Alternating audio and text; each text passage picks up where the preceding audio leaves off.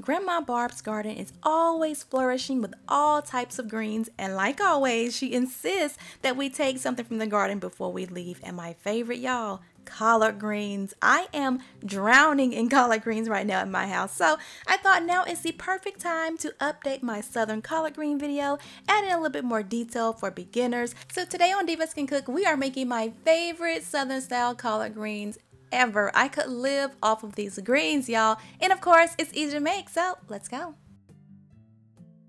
Okay, step one, we're going to remove the stems from our collard greens. And here's all of our big, beautiful, leafy greens. They're so pretty. Okay, here's how you can remove the stems. You can just kind of rip them away just like this on each side. Or you can hold it by the bottom of the stem and just kind of twist and roll your fingers up, and that'll also get them off the leaf. You can fold the collard green in half and use a knife to kind of slice out the stem, or you can do like I do. Just fold the collard green in half and then just rip the leaves off the stem. Nice, quick, and easy. And I like quick and easy, okay? So once you're done removing the stems, you're gonna have a whole lot of stems on your hand, okay? That's a lot of stems. You can discard them or you can cook them. They're full of nutrients. I have directions for cooking these on my blog, so go on over there and check it out. All right, look at all these beautiful greens. We are rich, honey, but they are filthy. So it's time for step number 2, which is washing our collard greens, all right? You gotta wash them. Can't skip this step at all. Okay, so to wash these collard greens, I'm going to start by filling my sink up with some cool water. And then I'm going to add in a little bit of white vinegar, okay? Then I'm going to add in some salt. This is our homemade vegetable wash. You can buy vegetable wash, but you can also just make it from, from scratch. A little bit of vinegar and salt, you're good to go. Okay, so we're going to place our greens into our little bath we made. Pile them on up in there just like that. That looks perfect. Lots of water in there.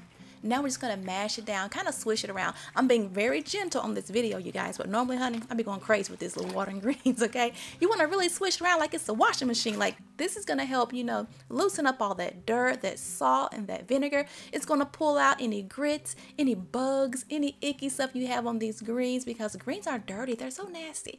Okay, now we're going to let them soak for 15 to 20 minutes. Drain and repeat as many times as needed. You want the water to be nice and clean, all right? Nice, clean, no grit, no nothing.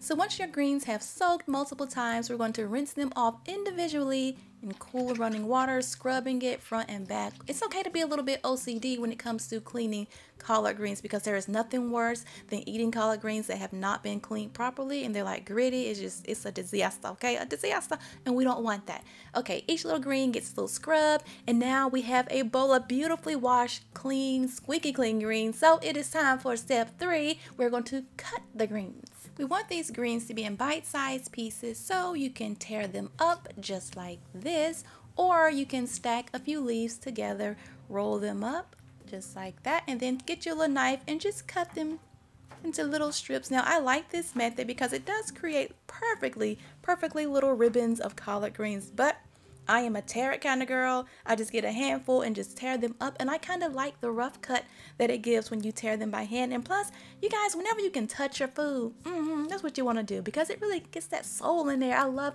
when I touch my food when I'm making it. It makes it taste better. It really does. So now that we have all that prep out the way, we can move on to my favorite step, which is cooking the collard greens. Yay, finally, let's go. Okay. So here's the cast of characters that I always use in my collard greens, because it makes the best collard greens I've ever had in my entire life. And for the chicken broth that I use, it's this brand right here. It's like a paste. I use a lot of chicken broth on my channel, and this is always the brand that I use if I don't make it from scratch, because it tastes so good and you just mix it with water. I always have chicken broth on hand. Okay, so to get started, we're going to add our olive oil into a pot. We're going to add in our onions. We're going to cook these onions just until they are nice and tender and smelling divine. If you want to add bell peppers, you can. I never do. Okay, next we're going to add in some garlic. I like a lot of garlic in my greens. We're going to add in some red pepper flakes for some spiciness, because I like for my greens to be smoky, salty, peppery, vinegary, just very bold and flavorful, and this is how you get it that way. Okay, next we're going to add in some chicken broth. If you don't want to use chicken broth, you can use water, but once I started using chicken broth, you guys, I never went back. Okay, there's my smoked turkey going in. If you want to use a ham hock, you can, but I don't eat no pork, so Gotta be the smoked turkey. Okay, so we're gonna add our greens to the pot once we bring it to a simmer.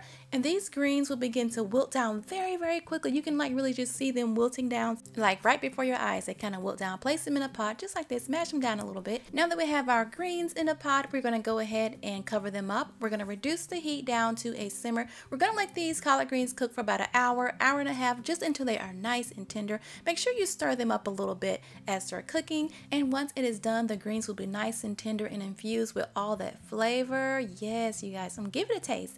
I'm gonna add a little bit of smoked applewood salt because I love adding smoked salt to my collard greens. It's so good when you add that smoked salt. I'm also gonna add in a little bit of distilled white vinegar. I prefer the distilled white vinegar over apple cider vinegar. I think it just tastes a little bit more mellow. Then we're gonna add in a little bit of black pepper. Look at that, y'all. There's that pot liquor. That is what that's called. All that juice in there is called pot liquor. It's very, very thick and flavorful and bold, and it's like the best part of collard greens is the pot liquor, the juices, the gravy, whatever you want to call it. It's so doggone good. Now go ahead and plate these collard greens up. Yes, and I can eat this every single day of my life. I really could. I love collard greens. And you can chop that smoked turkey up. It's so tender. You can chop it up and eat it with your greens if you want to, but that is it. We have just created the most flavorful pot of collard greens ever, you guys. It's so good. Add on that extra pot liquor, yes, some cornbread, some hot sauce. Girl, you are good to go. And that is it, you guys. I hope you enjoyed this video. Don't forget to share, like, subscribe, leave me a comment, all that good stuff. And thank you so much for watching. Later.